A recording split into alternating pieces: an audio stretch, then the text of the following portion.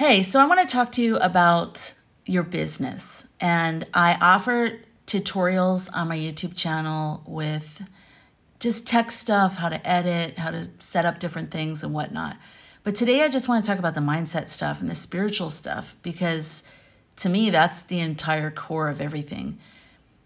So why are dreams important? What is it?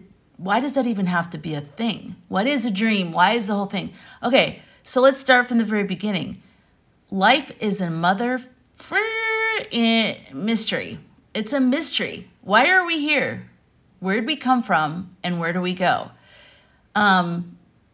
This is some serious stuff. And a lot of us, I mean, they always talk about the collective amnesia.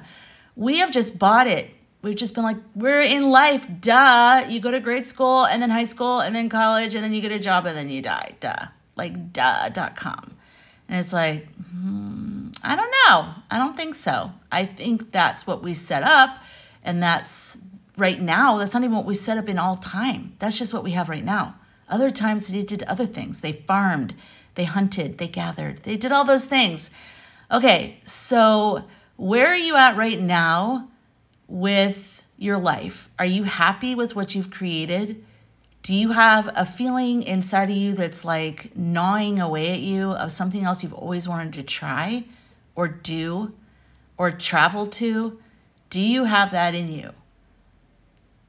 For me, it was weird because I feel like when I met my first real boyfriend, we were so spiritually connected that it was sort of activated my soul or something, because I always had different feelings and different things, but nothing was enough to make me really like radically change my life.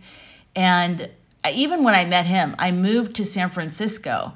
I had visited there and I was really depressed, and my mom brought me with her on one of her trips, and we took a train, and I was like, what is this place? It was the first time I'd ever been there. I was like, this is the most amazing city. Side note, I don't know what's going on there right now. It's very sad because it's a beautiful city. Anyways, and I met him within the first week of moving there. And we were like instantly connected. We were like, it was just crazy. So anyways, that's for another day. But from there, we got a house. We rented a house in San Francisco, and we were living together. And I started having these nightmares about a tree being struck by lightning and the trunk. And it was just like over and over again. I couldn't get these images out of my mind. So I started writing a bunch of stuff about it. Just what is it? Like I would talk from the trunk's point of view, like what's happening. And that sort of led me on this whole journey of following my intuition. Because it started when I moved to San Francisco, because I followed my intuition. I had never left where I grew up. I was, born in Geneva, Switzerland, but I grew up in Scottsdale, Arizona. So I grew up in the desert, went to the same grade school, same high school, same college there, college, not ASU, but just the college. And then I moved to San Francisco. So I had never done that before. I knew one person sort of that I had visited once. But anyways, so it was interesting. So then I had these images of, we had only been dating for about a year. We were really connected. It was great. I love my life there, although it is very expensive, obviously, and that was starting to freak me out. But I started having these images of this green, like lush looking, not forest, but just wild, open, free greenery, thick greenery, and a white screen door. And I could hear it, the way it would hit when it would close. And I knew I was supposed to go to the Midwest. My grandparents were in Winnetka, Illinois, which is a suburb north of Chicago.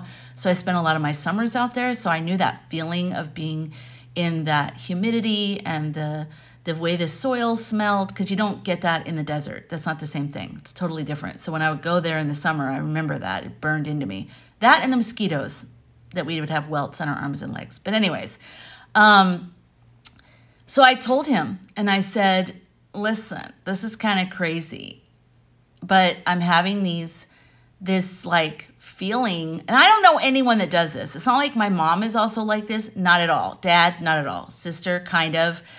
Definitely kind of. My sister is kind of like this. But brother, not at all. And like, it just was something that was my own unique thing that I would feel something and I wouldn't really know what it was. And I would just go, I need to kind of explore this because it was the strongest thing on the horizon. You know, I was like, that's the strongest thing.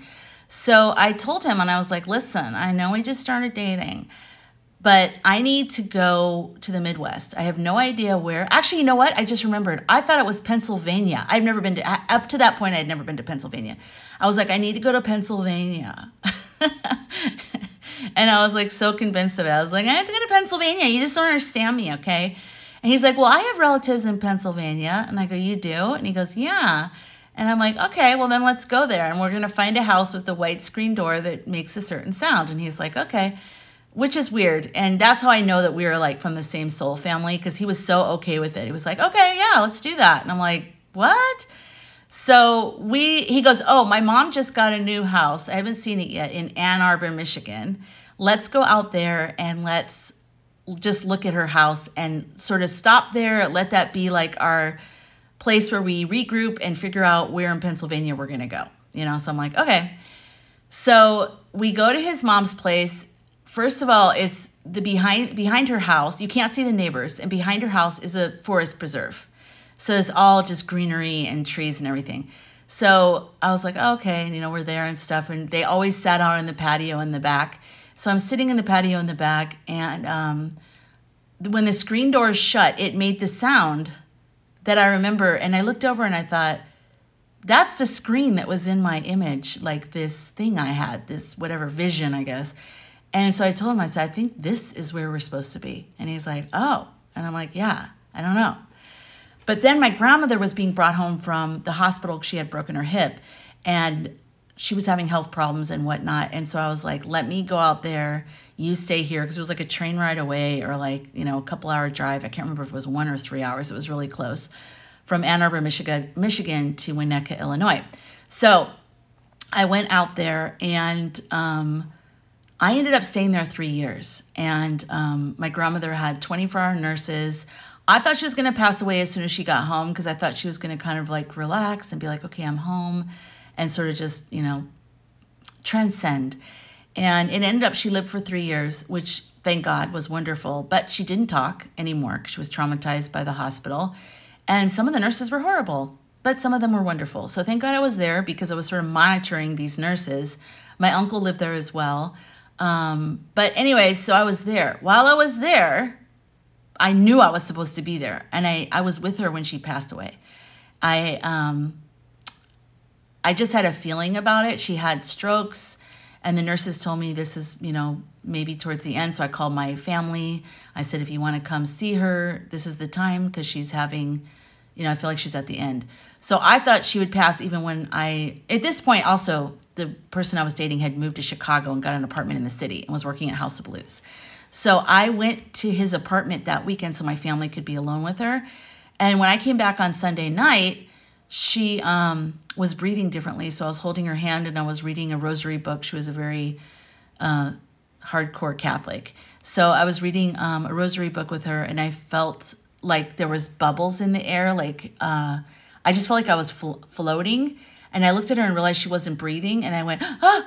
And then I felt her like go through my chest, squeeze my heart, and shoot up through the ceiling. And I was just like, oh my God. And I was just like crying like the most beautiful. It was like beautiful.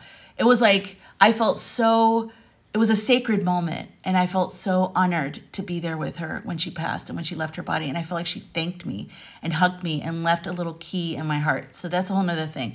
But death and my experience with death is why I started my podcast, Death Talk Podcast. And the link is, well, on my websites or below, or I don't know where I'm posting this. Anyways, so during that time when I was living in Winnetka at her house, I had reoccurring dreams about Jim Carrey and that we were friends. And I had never even thought about him before that. So I had all these dreams about him. And then I felt like I was supposed to move to LA. So I moved to LA. I started my journey there. I started working at a record label instead of a film studio originally. And that's when I met Dapo. And that's when I mean, all kinds of stuff. And I ended up meeting Jim Carrey through the record label. A whole nother story. But anyways, I just thought I'd tell you that. So follow your intuition. Okay, I'm running out of time. Bye.